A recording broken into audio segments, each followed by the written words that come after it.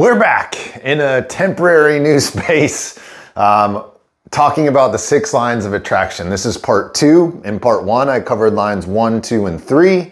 Now we're going to talk about lines 4, 5, and 6. And as a reminder, the sphere of attraction is what calls in what your soul needs to learn and to grow into its higher purpose. One thing I want to touch on before we get going with line 4 is that what that necessarily means is what you're calling in is what you need. And a lot of times we have a hard time accepting that. We're battling against it. We think we're better than what's coming in. I raise my hand because that's where I'm at right now. We don't trust in what the universe is providing to us. I was listening to a podcast with Rick Rubin and the woman who does a lot of stuff with Course and Miracles. I want to say her name is Marianne. I'm drawing a blank right now though. Doesn't matter. What's important is in that book, she talks about God coming to you via another person. The reason that the other person in front of you is that person is teaching you something. They're here to give you something. And your job is to open to that thing as opposed to getting annoyed and turning away. And it's the same with situations in your life. Those things are getting attracted into your life for a purpose. And this is what we say, every shadow contains a gift. It's your job to unpack that thing that's coming, that thing that feels like a rock in your shoe, and learn what is the true value in it and how can I respond in a way that raises my frequency higher instead of something that continues to keep my frequency where it is or even spiral me downward. And so this sphere takes a lot of ownership. It takes a lot of hard look inside of our own hearts, inside of our own minds, and acceptance of I'm put myself here and I can choose to show up in a way that gets me closer to alignment with my soul's journey and my soul's purpose. So on to line 4 now. The keynotes here are frigidity and romance, and the way of being in the world is either distant or intimate. And frigidity here, just a quick definition, is just emotional distance. It's being cold or feeling cold with somebody. And the key to bringing that feeling back is self-parenting. And every single line needs to understand the idea of self-parenting. When you get better awareness around your body and you can feel your heart close off to the world, that has a lot to do with your sphere of SQ, but it also shows up here for everyone in the sphere of attraction. You have to figure out what it is you need to get your heart to open back up to the world. Sometimes that means taking some time alone. Sometimes that means engaging in something social. Sometimes that means doing something that could be seen as shadowy, right? There's a big difference between doing something that you know is taking you back to peace and doing something that, and when I say shadowy, I mean it could be seen as society as shadowy, but for you, it's something that returns you back to peace. And that's knowing yourself and deconditioning yourself from the programming that's happening. So we have to learn how to parent ourselves and to open our heart. And when you feel the juice dry up in a relationship, remember this sphere is ultimately and intimately tied to sexuality, which is the same life force that gives us creativity. It took me a long time to understand the link there, but it's just desire, it's emotion, it's the things that light us up, the things that drive us to take action, to make us move in the world. All of that is the same force. And so if you feel a pulling back, a distance, a frigidity happening, that is the 4th line wound. And what allows you to get back in it is to see the higher purpose of the other person involved in the situation. A lot of times why we've pulled back is we've been triggered by another person, or they're not showing up in the way that you want them to show up. And so we start to resign ourselves back to create some distance to try and protect ourselves. But the only time you can protect yourself is if you see yourself as totally separate from the person across from you. And if you can accept your partner's shadow, if you can accept that that shadow is going to lead them to a gift, and both of you are there with one another together to pull that out of each other, that's how we start to build the romance back in. That's how we start to get warm again. It keeps the love, it keeps away the resentment. And fours, when you're in shadow, you are not friendly like you're supposed to. Remember, this is the line of community, the line of service. It's what draws different communities and groups of people together. And when you are in your shadow as a fourth line, the opposite happens. People want to stay apart from you. You feel cold, you feel distant, and it freezes the hearts around you instead of warming the hearts around you and opening them up to one another. And the fourth line manifests largely through tone. So if you're in a relationship, I know you know exactly what I'm talking about. The other person can say one word or say something that to another human that's not involved in this relationship would not matter to them at all. But you know that person's tone so well, and they know how to use that tone. That is a very fourth line thing.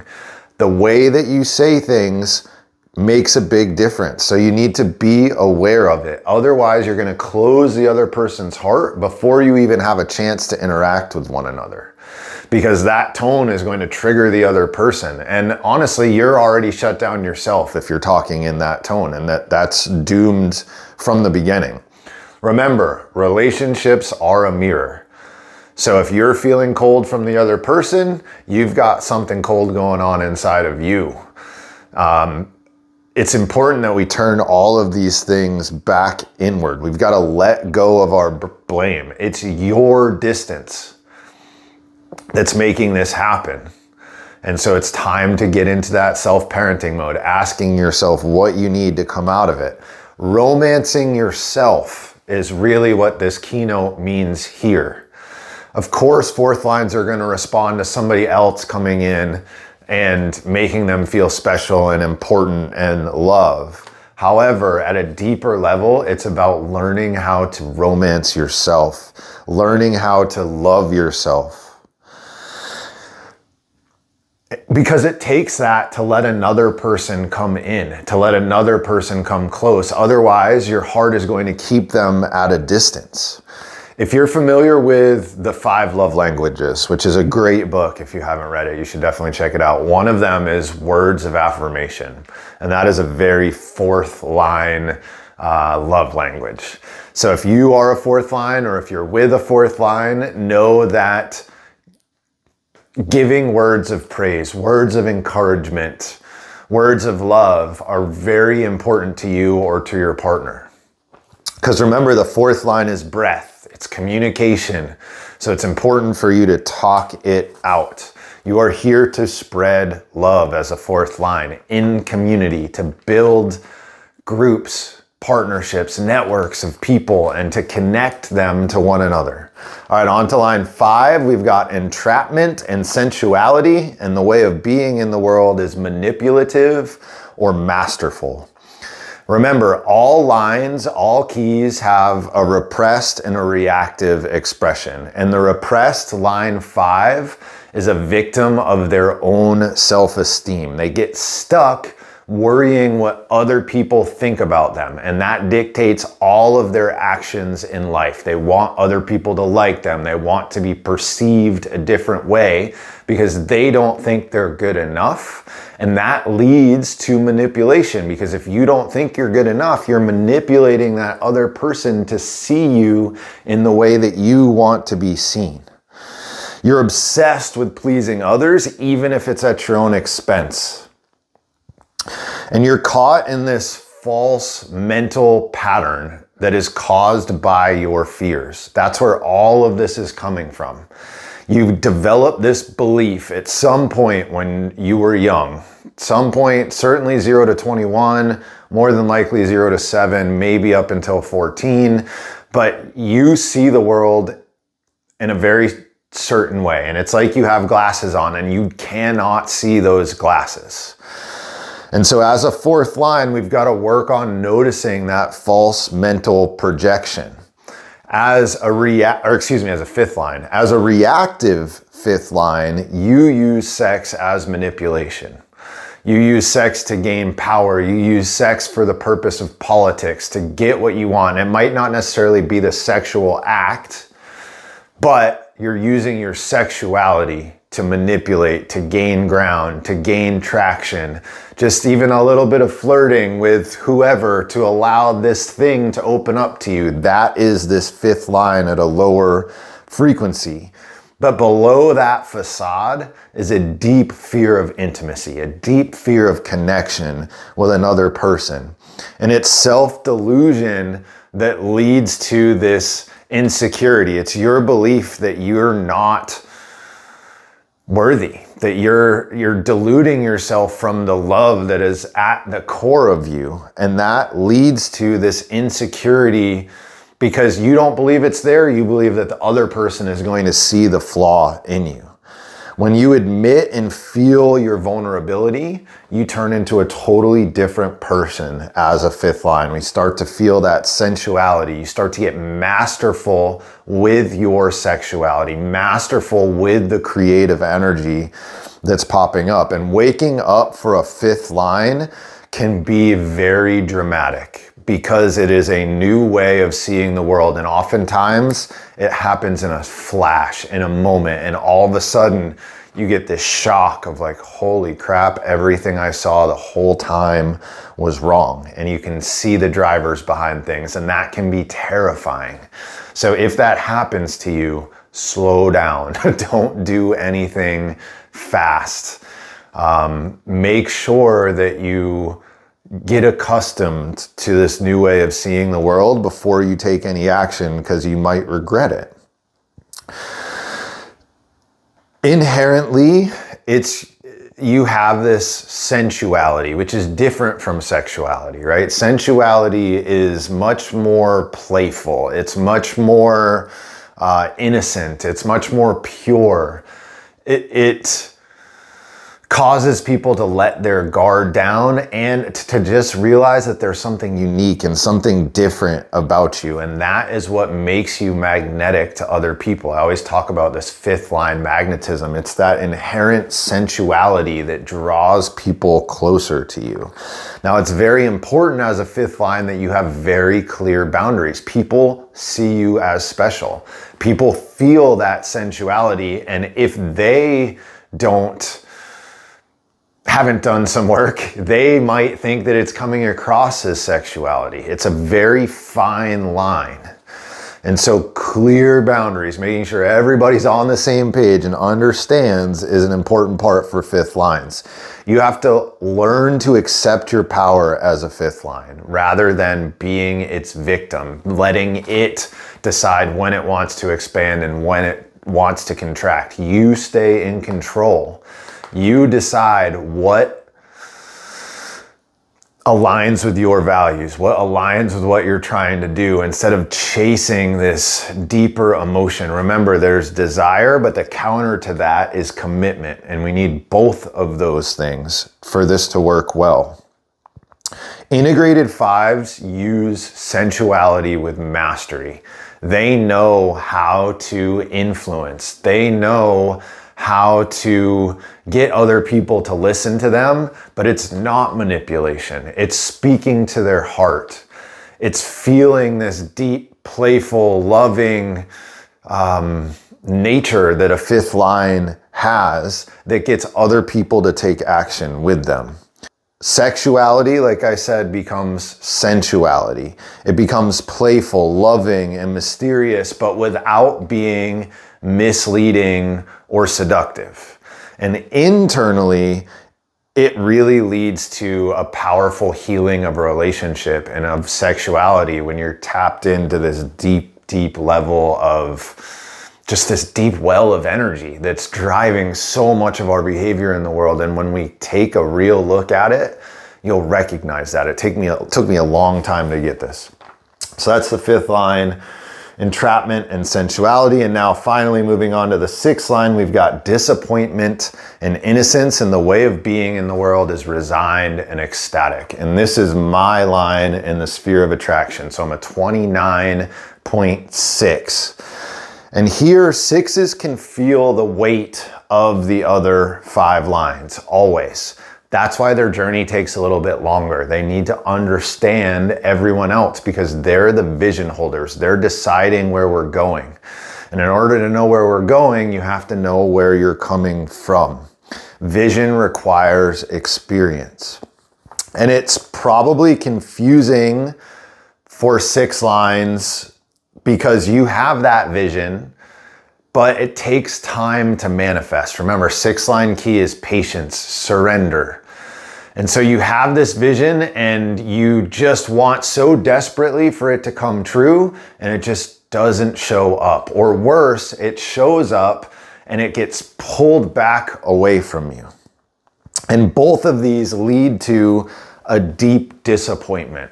That's the lower frequency here. It's this, I have this vision and it won't come to reality, or I thought I was gonna get this thing and then it got ripped away from me. And that leaves just this empty resignation, this feeling of wanting to give up. But 6s at some core level cannot let go of the vision. So they end up thinking that their vision, their goal, their desire, their drive is unrealistic. And that causes this resignation. They give up. The problem with that is they can only give up mentally, maybe emotionally. But you are designed as a 6 to hold this vision in your cells. And so this split starts to happen where mentally we don't think it's gonna happen, but physically in our body, we know that it's possible. We know that it's true. And so when we can't manifest the vision, we get sad, we get angry, we get indifferent, which is another 6 line keynote here. You're just like, the world is the world and I can't get what I want in it, so I'm not gonna be a part of it. And when you feel that deep disappointment, what you need to learn, what you're here to learn as a 6 line is patience and perspective. You've got to accept what you have in all of the lines here in the sphere of attraction. That's what I was talking about when I opened this video. You've got to accept what you have. You're the reason you have what you have. So start there. Remember, life is being your teacher in every moment. And at the same time, we've got to strive for more.